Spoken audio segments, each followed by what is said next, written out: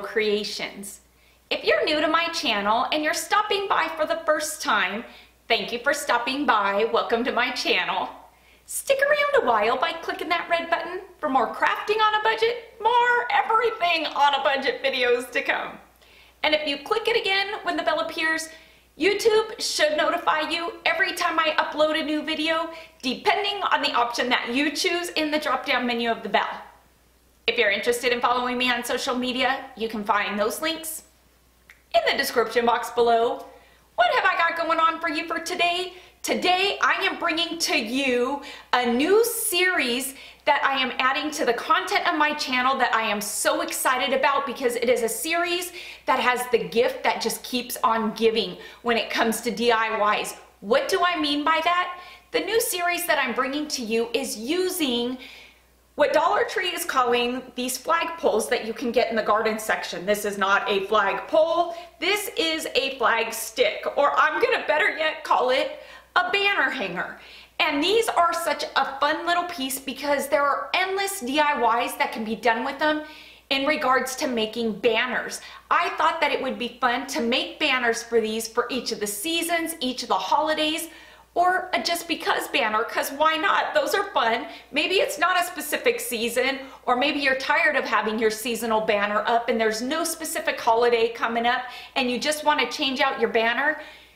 We're going to be making banners for these on and off throughout the year, and I think that that is such a fun series. I think that it's just one that I can show you how easily you can make these, and we can get creative together and we can make fun banners. So if you see these I am not going to say flagpole. See, I'm getting stuck saying it because that's what the tag said. If you see these banner hangers in the garden section of your Dollar Tree, you might want to pick up a couple, because if you're like me, I want to put one in my backyard and one in my front yard and have them change out. And so I'm going to be making two every time I make one.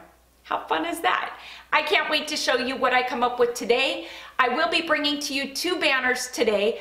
St. Patrick's Day one, but only it's not really going to be super St. Patrick's Day. It's going to have the green in it, but it's really going to have that rustic feel to it. And I will be showing you a Valentine's Day one, even though Valentine's Day just passed. This is one that you can make any time of year because the items at the Dollar Tree are readily available all the time, or at least I hope they are. So anyway, I'm gonna quit my gabbing. Let's jump into it, because today I've got two fun banners for you that I think you're absolutely gonna love to start this series off with. Let's get to crafting on a budget. Alrighty, so today we're gonna be doing a bit of DIYing using some of Dollar Tree's felt rolls. I'm not gonna lie to you, this felt is a bit on the thinner side, but we're gonna make it work, and we're gonna do that by folding the felt in half. Now you can see that this top edge here to the bottom measures out at 13 inches. Do not cut off that excess felt at the top. You wanna leave that because we're gonna need it. We're gonna go ahead and take some hot glue and hot glue up the sides, putting those two pieces together. And this here is just gonna make our felt a bit thicker and give it a bit more sturdiness. Is sturdiness a word? We're gonna make it a bit more sturdy. There we go, there's the proper English. Now taking this top edge, we're gonna fold it in half. That's what that extra fabric was for. But when you fold it in half, you wanna fold it over in a way that's gonna cover up that 13-inch top edge that we left. And then you're gonna wanna close up those sides. And while you're at it, go ahead and close up that bottom edge as well, gluing it to the top edge of the bottom part of the felt. Whoa, that was kind of confusing, but you see what I'm doing. Now, because we're making a banner, we need to make kind of a slip pocket for our wire hanger. And so we're gonna fold over that top edge again in half, and we're going to just close up this bottom edge. You don't wanna close up the side edges because we wanna leave those open so that little wire piece has a little slip place to go into to hold our banner up. We're gonna add a bit of red to this, and so using my ruler and yes, Dollar Tree's rotary cutter, I love this thing, I'm gonna go ahead and cut a piece that measures out at 11.5 inches by 10 3/4 inches. And I'm gonna go ahead and place this on the top, the right side, not the sides that we folded over and glued everything, but on the front side of our banner, just like so, giving us just kind of that outline of the white just a bit. And Again, taking my hot glue because this is a no-sew project, but if you want to sew this, you can do that too. I'm gonna hot glue this piece down. So I gotta be honest, this is one of those times where what I thought I wanted to do at the top, I ended up not wanting to do. I was gonna originally add some burlap to the top, but then I decided to go in a different direction. So I'm just gonna go ahead and fold this over and hot glue it, framing out that red felt on the front perfectly on all four sides with the white felt. And honestly, I think I like adding this piece to the bottom of it anyway because it's gonna add a bit more weight to this banner, which will hold it straighter when it's being hung outside. For this DIY, I will also be incorporating these new wood planks by Crafter's Square that my Dollar Tree just got in, and I even got a couple in my subscriber mail. These measure out at 4.5 inches by 4.5 inches. I'm gonna give these a good coating of some Waverly white chalk paint. I also got that in my subscriber mail. You guys rock. The stuff that I could not find at my Dollar Tree or I wasn't able to get out to get, so many of you thought of me and sent me stuff, and so I've got a lot of really great items that was sent to me in my subscriber mail that you will be seeing in some upcoming DIYs like this one. So like I said, I'm gonna go ahead and give all four of these a coat of this paint. Now, what is an alternative to these planks? There's not a lot of wood that you can buy that is this size, but you could always take one of Dollar Tree's plaques, and those are really easy to cut using a razor and cut a 4.5 by 4.5 inch square. Or you can use another piece of felt. You can cut felt squares out that are white if you wanted to. And so there are a couple of alternatives for those of you who don't get these planks at your Dollar Tree yet, because Dollar Tree is widening their Crafter's Square to all stores, so you just gotta be patient. It'll get to yours, I'm pretty sure of it. Once they're dry, and I did put a couple of coats on these, I'm gonna place them evenly spaced on the front of this, and you can see where I'm going with this. Once I've got them in place, I'm just gonna use some hot glue, and I am gonna be generous with that hot glue to adhere these planks on. And oh my word, I just did that. I spilt some hot glue on that plank there, and I haven't quite seen it yet, but I think I see it right about now. And I'm gonna remove this plank because, yeah, wiping it only smeared it. So now I'm gonna try and scratch it off because that's gonna bug me if I don't. And you can see that there is a bit of a smudge there, but it gets better, I promise. So I'm gonna continue on with gluing my planks down before I actually scratch that smudge off.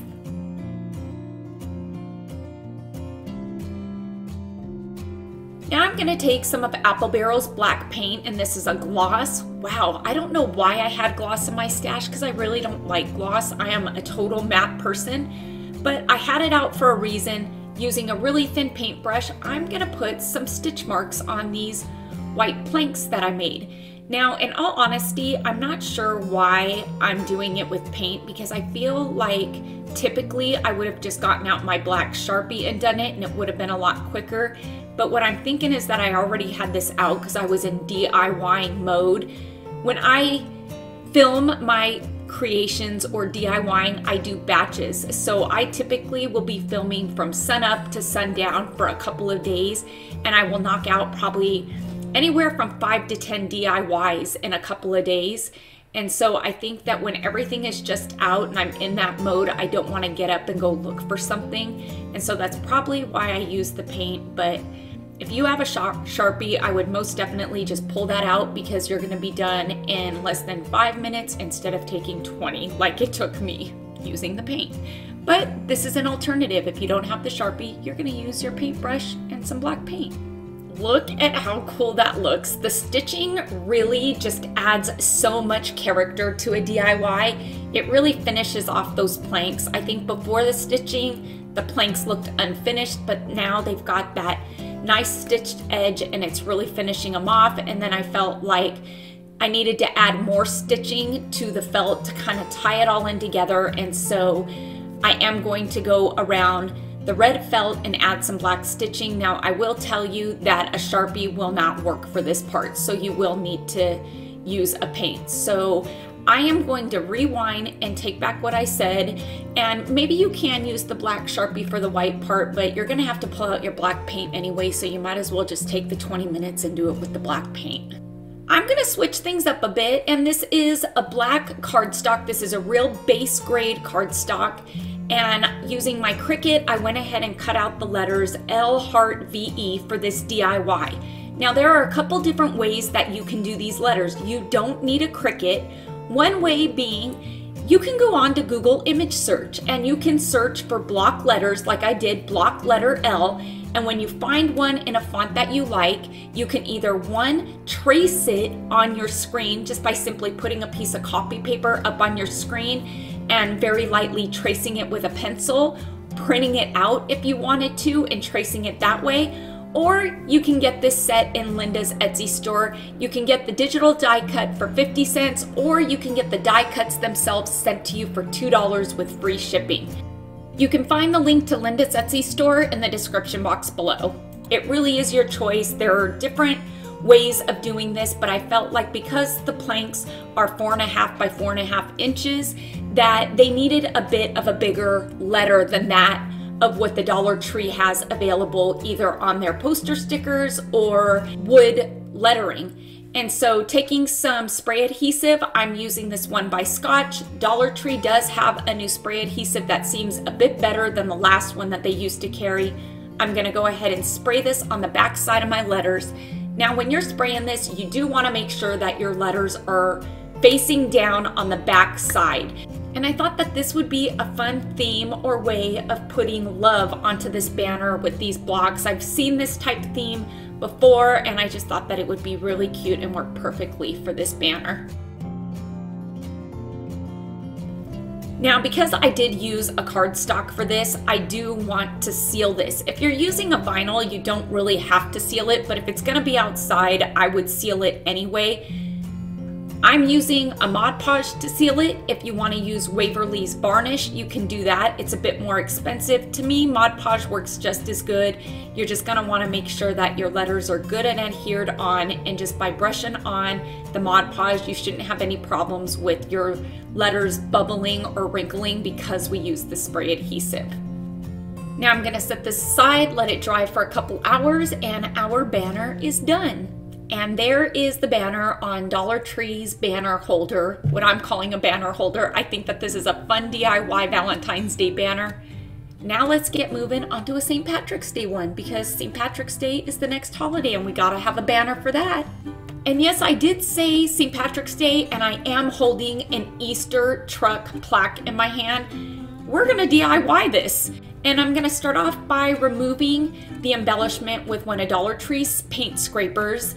And how often does that happen where you remove it and there's no damage to the plaque? I am loving that. I'm also going to be using this fat quarter, this green and black fat quarter that you can get at the Dollar Tree. And you guessed it, I'm going to take some Mod Podge and just pour it onto my plaque because I feel like that's going to go faster. I don't know. I think I was being impatient. I'm not going to lie, I'm impatient. When I see something or I have a vision of what I want a DIY to be, I can hardly wait for the end of it because I want to see the outcome.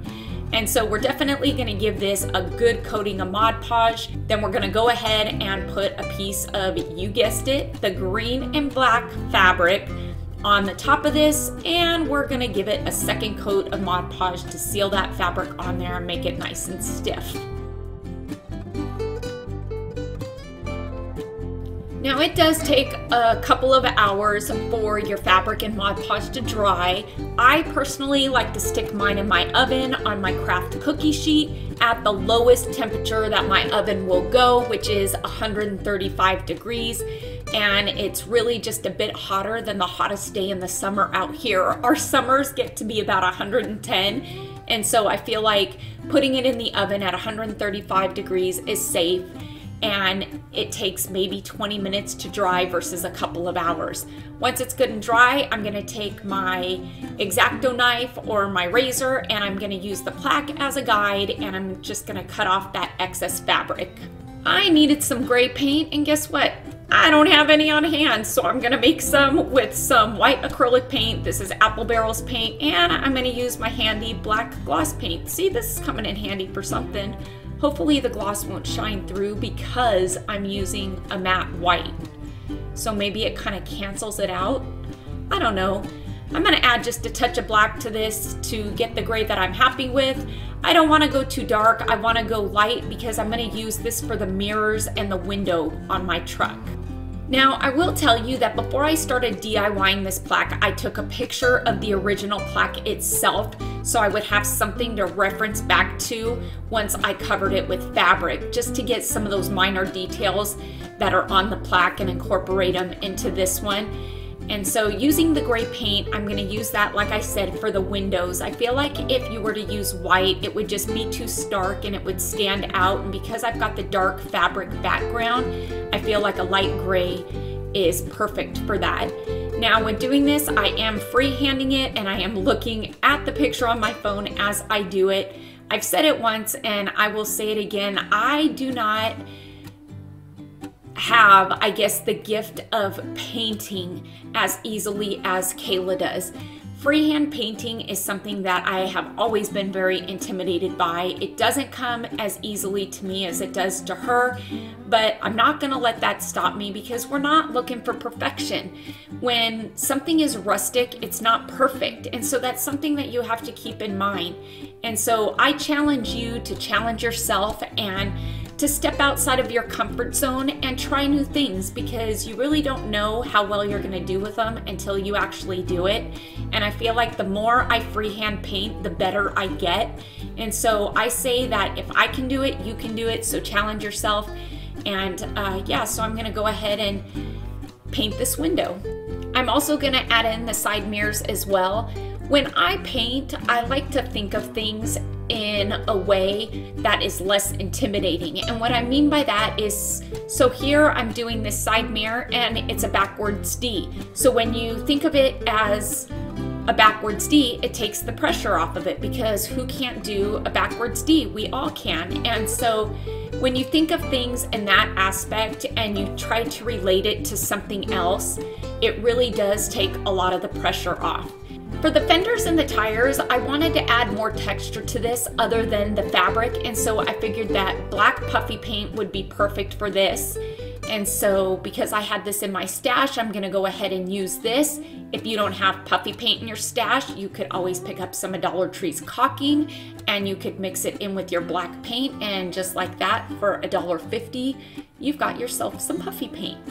Pretty cool hack, huh? I love that. It's so budget friendly. I tell you, when I run out of my puffy paint, that's the method I'm gonna be using. And I might even keep my bottles to add it to them, because applying puffy paint in these bottles is so easy.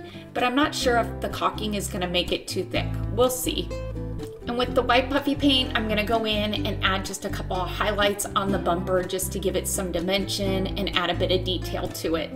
And I can't forget the bumper, and so I'm gonna go in with my gray paint and add a bumper as well. And later on you will see that I added kind of a tailgate bumper, I guess, if you will, and I did that using the paint, but I didn't film it and I'm not quite sure why, but you'll see it there. It'll just kind of magically appear and you'll be like, hey, there's a tailgate bumper there. I didn't see Kelly do that.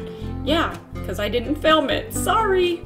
Now let's get to this handy embellishment that we took off. The front side we're not gonna do. We're gonna work on the back side, because why do we want to try and cover up that detailing when we don't need to? It's gonna be glued down to the plaque.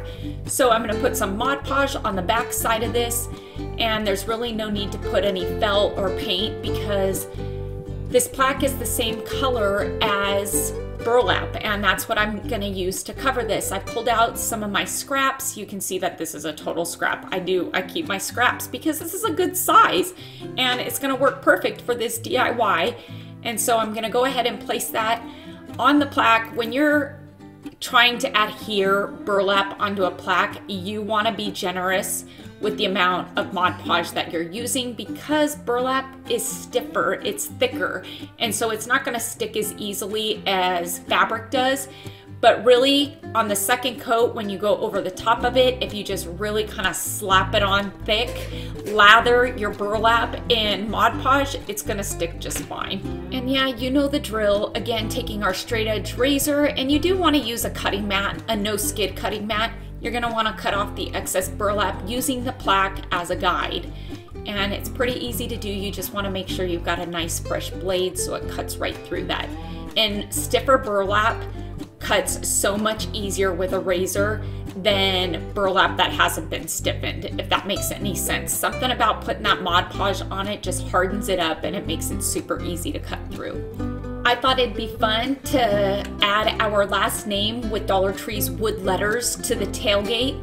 And so spelling out our last name and taking some of Waverly's antique wax, you know I'm gonna incorporate that into a DIY. I'm gonna give these wood letters a good coating of that. Oh my goodness, would you look at how pretty that looks? I love that dark brown wood color with the burlap. I will never get sick of this. I really won't. I love this. This screams me. I get so many people asking, Kelly, don't you get tired of using browns in a DIY? Why don't you incorporate some teal and some pink? I can't do it, guys. I just can't. I love brown way too much. I really do. And if I use teals and pinks, then I can't use it in my home, and then I have to make a second one, and that's just not cost effective. And so I just do it in browns so I can keep it up at my home. And I say, if you want to use teals and pinks, because that's what goes in your home, then I say get creative and do it. If it works for you, perfect. And ha! I love that. Just look at how awesome that looks. Rustic, rustic, rustic. That's all I can say. Okay, let's get back to the DIY. We're gonna take some hot glue and we're gonna put this plaque right back where it was when it was an Easter plaque, but now it's not an Easter plaque anymore. Haha, I love that. Yeah, I bet when you guys saw this as an Easter plaque, you were like, wait, didn't she just say St. Patrick's Day? I did, but Dollar Tree has these Easter plaques out right now. So you gotta go grab one or grab two so you can DIY them. And again, using the felt from the Dollar Tree, I'm using the black and the white. I'm not gonna go through how I put it together. I'll just show you that the measurements for the white are, I believe, 14 inches for the white and 15 inches for the black. And again, just remember, you're gonna need to double up that felt and fold it in half and then leave a bit extra at the top to fold it over a couple times to make that opening to put the rod for our banner hanger in. And so now, using just a stick or two of hot glue, I'm gonna go ahead and outline my truck. And you really wanna make sure and outline it, not just put the glue in the center, because you don't want your plaque to fall forward off of the felt. You want it to really be adhered to that felt, so when it's hanging, it looks like it's one piece. And so I did make that mistake with the XOXO. I had just originally put it in the center of the plaques and they kind of hung forward from the weight. Here in the back window, you can see that I put the word lucky. Now you can do this, again, one of two ways. If you have access to Dollar Tree's poster board letters, you can use these. They've got them in several different fonts, even fonts that I'm not showing here, that would work perfectly for this. Or again, you can always head on over to Linda's store, where you can get an instant digital download of these fonts, and you're gonna receive 6 different fonts in that digital download. Or if you want the die cut sent to you, you have your choice of any of the 6 fonts, and she will send them to you with free shipping. You can find the link to Linda's store in the description box below. Did I say that already? And so again, I went ahead and I used the cardstock, and using the spray adhesive, I sprayed it on the back and adhered it onto this back window. And now I am going to, again, seal it with some Mod Podge, just because this is going to be outside, and yeah, I want it sealed. And along with the letters, I'm going to go ahead and seal the wood letters as well, just to kind of keep the dark brown color to them. And you can achieve that by sealing it. If it's outside, they tend to fade a bit and weather, and so I want to keep my wood letters nice and brown. And so yeah, you can seal them with your Mod Podge or your Waverly varnish. You choose. And would you look there, how stinking cute is that? This screams St. Patrick's Day, even though it doesn't. I love these banners. How quick and easy are these? Well, look who's doing another voiceover on one of my DIYs. It's always fun to hear Kayla's take on me doing a DIY, so if you're in need of a good laugh, I'd head on over to her channel. You can find the link to her video in the description box below. Okay, seriously, how stinking cute is this? It was quick, it was easy, it was budget friendly, and I loved the outcome. And like I said before, I know Valentine's Day already passed, but I was so excited about this series that since it was just a few days ago, I figured, heck, I'm gonna go ahead and make one anyway because all the items that I need for it are not Valentine's Day decor pieces that the Dollar Tree carries.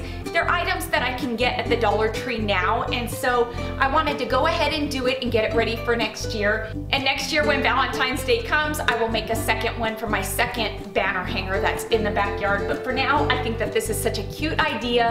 I love that you can get this vinyl or cardstock in Linda's shop for a very budget-friendly cost. You're really not gonna pay any more than what you pay at the Dollar Tree, and you're getting free shipping. And if you have a Cricut, you're gonna pay even less, and you can download it and cut it out yourself. I am loving this one here. I think that this is a fun one to use for St. Patrick's Day. I didn't want to add any clovers to it because I just wanted it to be something rustic, something that screamed me, and if I wanted to leave it out a little bit longer after St. Patrick's Day, I didn't want to feel like I had to take it down.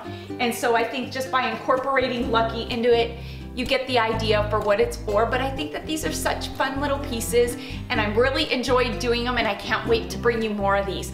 If you all like this series, make sure to leave me a comment in the comments below and let me know what you think of it, because I go off of your feedback. So please make sure to give this video a big thumbs up, and let's get this video to, you guessed it, 5,000 likes, because like I always say, each and every one of your thumbs up and those comments that you do leave down below, they really do help my channel to grow, and it helps YouTube to notice me just a bit more. Until next time, everybody, I hope you have a fantastic day. Happy crafting on a budget. Stay happy, stay safe, stay healthy, but most of all, stay positive, please, and bye for now, everybody.